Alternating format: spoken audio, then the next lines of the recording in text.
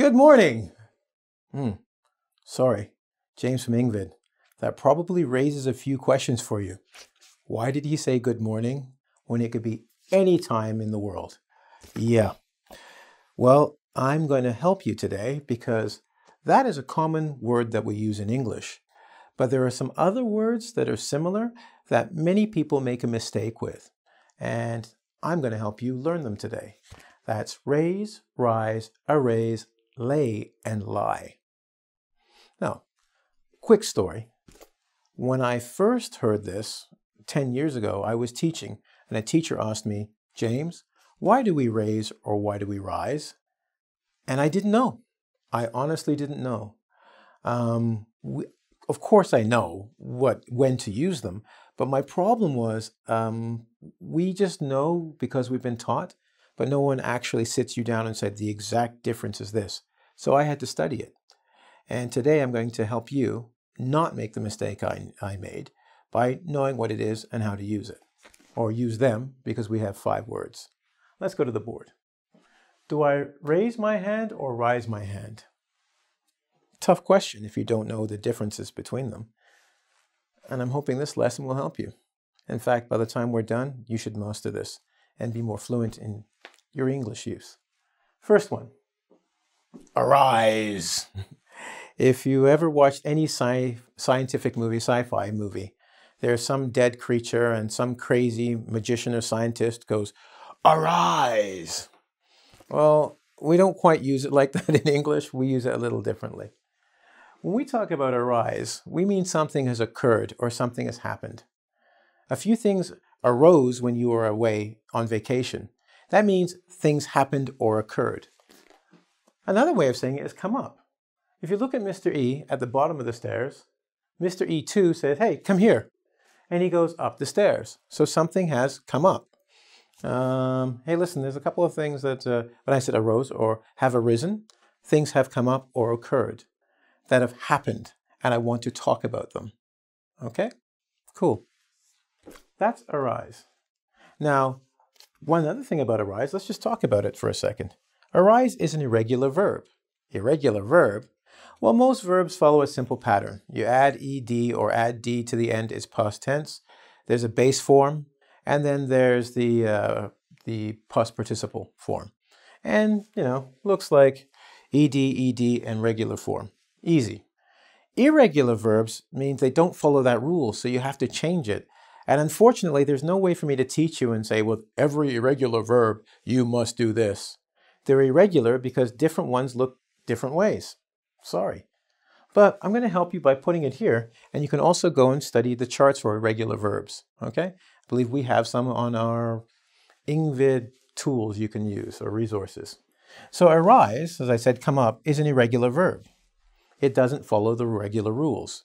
So you're going to have to pay attention when I show you how it's spelled.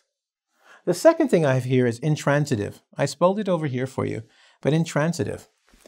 Intransitive. Well, trans in English, Latin means across. It means it goes from one place to another. An intransitive verb means it doesn't take a direct object. Huh? Well, here's an example of transitive verb. I love. If you're sitting there, you're probably thinking to yourself, you love what? Ice cream, football, your mother, your shoes? Well, with a transitive verb, it takes an object or a direct object, meaning it has an effect on something else. I love you. Yeah, I do. engVid watcher, I love you. You are my object. My love goes to you. That's what a transitive verb means. So the verb has to carry a cross to an object, while an intransitive verb doesn't need that. All right? Well, I'll give you an example in a second because we have a few on the board. But in this case, arise is an intransitive verb, right? You don't need to have an object with it, okay? Here, I'm going to give you the forms. Arise is present tense, arose is past tense, and when you use the past perfect or present perfect, use arisen, okay? Problems have arisen. They arose last week. They will arise, and that's a future tense, okay?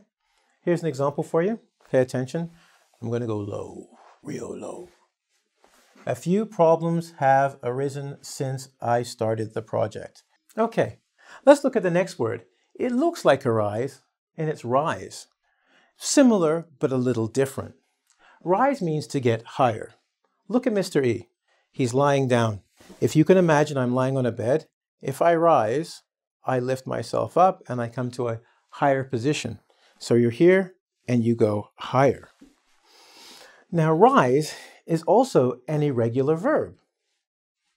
See, it's irregular. What do you mean by irregular? Well, remember what I said before, it doesn't follow the same grammar rules of adding just an S or a D.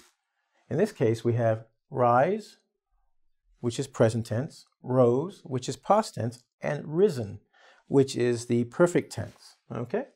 To give you a sentence to help you understand it. Please rise for the national anthem. Huh? Well, there's probably two words you don't know, so let's explain them. National anthem, nation comes from nation or country. Anthem is the song for the country. Most countries have a song that represents their country.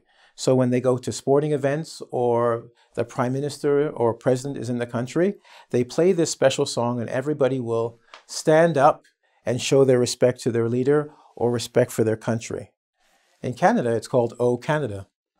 Yeah, very original. Canada. Oh, Canada! It's like we just remembered we live here. Okay, I didn't make it up. So when they say, please rise for the national anthem, I'm going to go higher. I'm going to get my bum up and stand up. Oh, Canada. Yeah, oh, Canada. I couldn't figure that out. Okay, so we rise, we stand for the national anthem, or we get higher. And that's what rise means.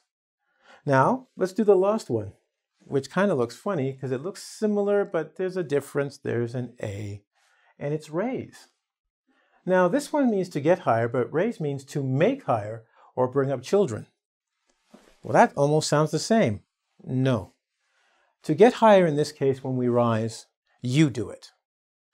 When you raise something, you make something else do it. And that's what I put bring up children. You can't make children get taller. You raise them, you help them as they get bigger. So they are not doing it themselves. You help by giving them food and water and a place to live. Okay? So you're helping make something occur or happen, which is different than you doing it yourself. Let's take a look at raise then. Funny enough, it's the only regular verb here. It's regular, meaning it follows the rules. Its base form is this, and its past participle is just add ed. Easy enough, easy to remember. Now look at this. When you think about rising out of bed, you do it yourself, right? Example, I rise at 6 a.m. I know it's a bit formal. And if you say it, they'll go, okay, you rise. The rest of us get up. But you rise at 6 a.m. You're saying, I get myself up out of bed at 6. That's early. But if you raise something, you make it happen. What do you mean? Well, look here. They raised the price. Trust me, the price didn't wake up one morning and go, I'm $1.50. Today, $1.75. It doesn't work like that. Somebody physically went, $1.50? You're now $1.75. Okay, I am raised. Somebody moved it. So raised means somebody has moved it. Rise means it does it itself. And to arise means to occur.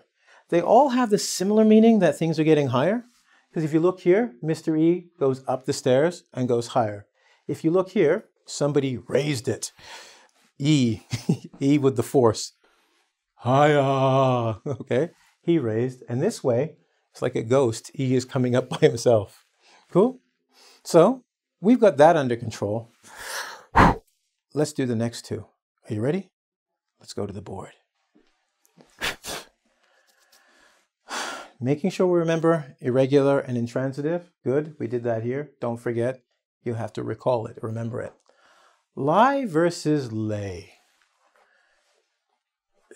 I've been told this is like one of the hardest word combinations for most people learning the language, simply because, well, you'll see in a second, they're kind of connected in a way, and they shouldn't be, but this is English.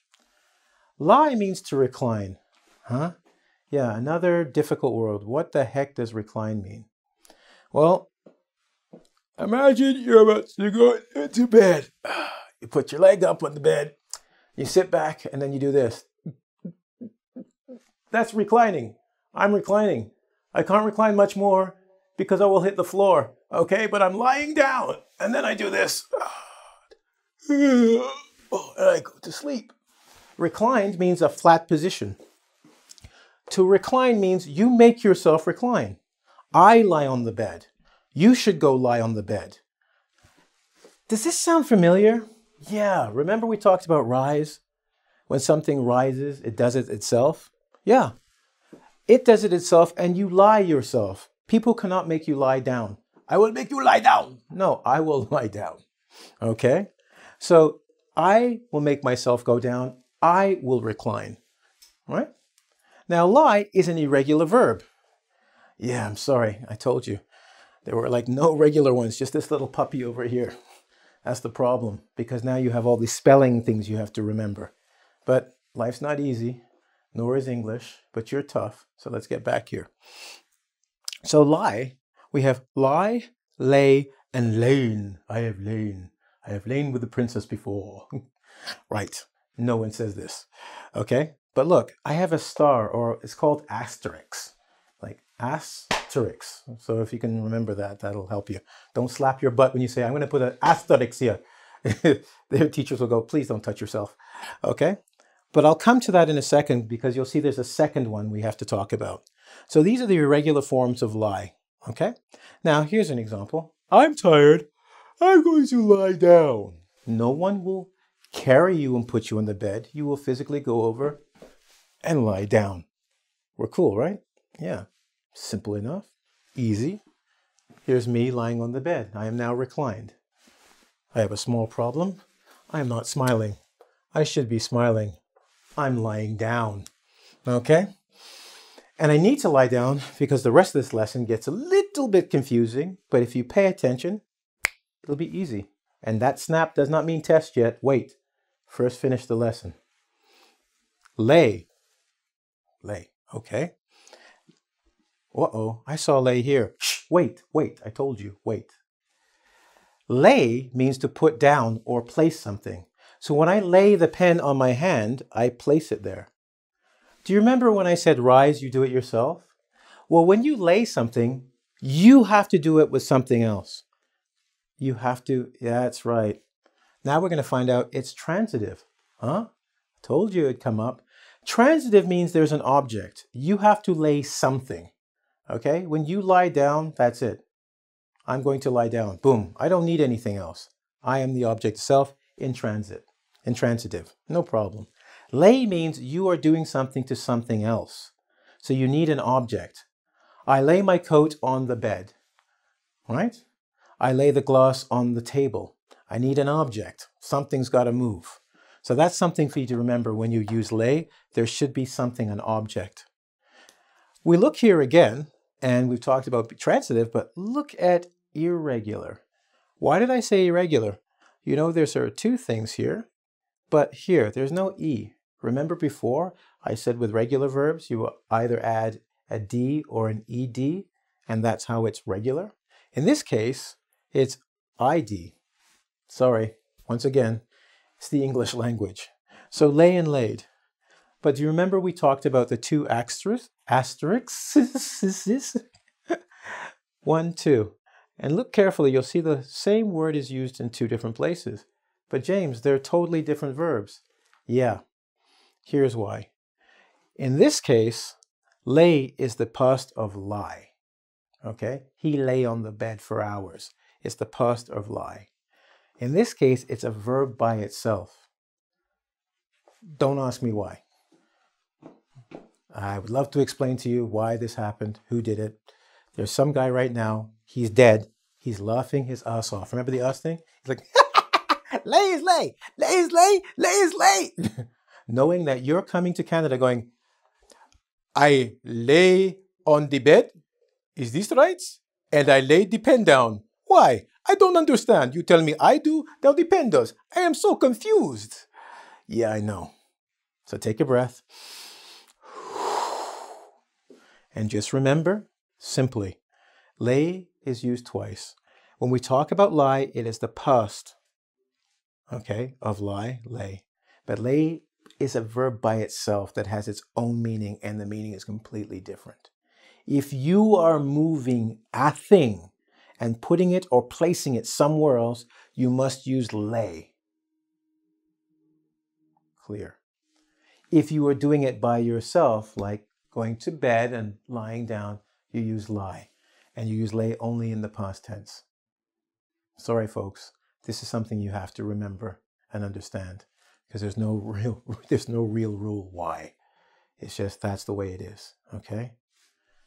If it helps at all, lay is transitive, and I've explained. You must make something else and you must mention the object. So if there are two things, use lay. I lay the pen on the bed, or she lay her blouse on the grass, okay? Lie is just for you, intransitive. Go lie down. You don't need to say anything else, right? Now, the examples, of course. I'm tired and going to lay down here, or lie down. Now, when we talk about lay here, please lay the book on the table. And you'll notice here, I use lay. Okay, we got book, I got table. Subject, well, not subject. You're the subject here, right? We're not talking about you, you're not here. But please lay the book on the table. We're talking about the book which receives the action. Okay, those are the two things. You're the subject and book. Here, I'm going to lie down. With what? With where? With whom? Doesn't matter. Just me. Cool? All right. It's time for the quiz. Ready? Okay. Listen, there are a couple of things I lied to you about. You're not reclining. No, I'm not reclining, because I want to teach you another meaning for lie that you may not be aware of or you may not know. Lie has two meanings. The first one we talked about, lie down, recline, go back. The second is to not tell the truth. This means what I'm saying to you is not real. I'll give you an example. Look at me now. Okay, close your eyes, open them. I am now a 7 foot tall, blonde-haired, blue-eyed NBA basketball star. Yeah, it's not true. You can tell that, right? Yeah. I lied to you. I didn't tell you the truth. I told you something that is not real. So you have to be careful and listen to the context, because in the context of someone is lying to you, lie can be a noun or a verb, right? It means not telling the truth. He's lying to you. Don't believe him. Verb. He told me a lie.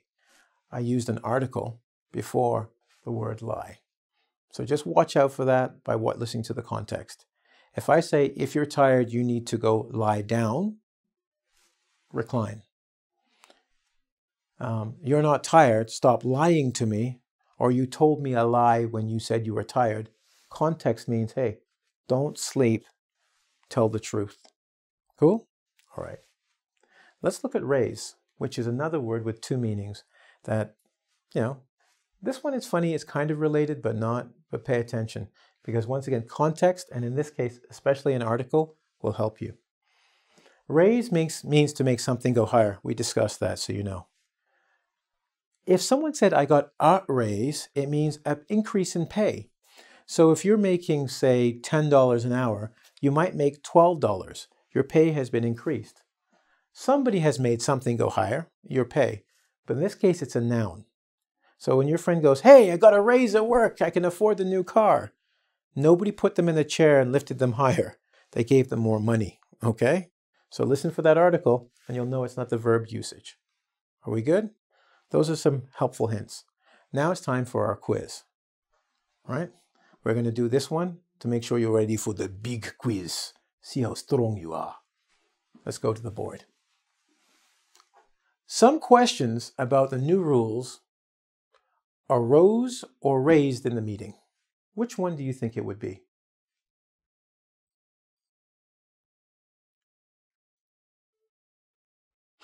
Well, something happened at the meeting, right? Something came up. And we remember when something comes up or happened, we should use arose. And I don't mean the Seal song. Na na na na na na na na. Batman fan, anyone? I'm wearing the cuffs.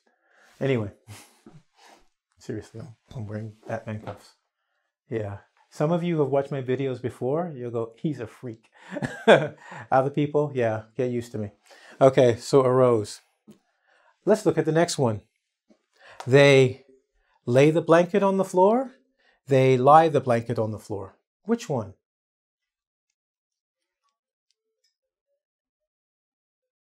Okay, they lay. Remember we talked about lie is when you recline and lay is when you place something? Well, they're putting the blanket. See what I changed the word to put? I can put placing. I can say lay. So they lay the blanket on the floor. Cool. Let's do number 3. What do you think? Will it be rise or raise? I got a last week. Rise or raise?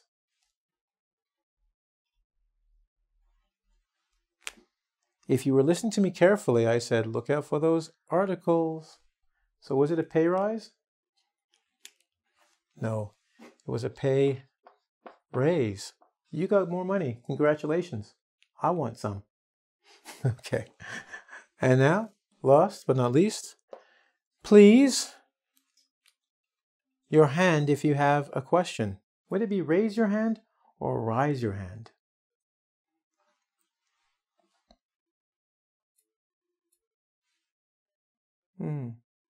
It's good. But actually, it's this one. Raise. Because you're going to make your hand go higher. Good try, though. 3 out of 4. And some of you I know got 4 out of 4. Congratulations. But, if you want to work this a little bit more, watch the video again. Or we can go do the big boy quiz. Big person quiz, sorry. 21st century. The big person quiz at where? Well, www.ing, as in English. I always get that wrong. I don't know, for you guys, ing, as in English, vid, as in video.com, where there's the larger quiz and other videos you can watch.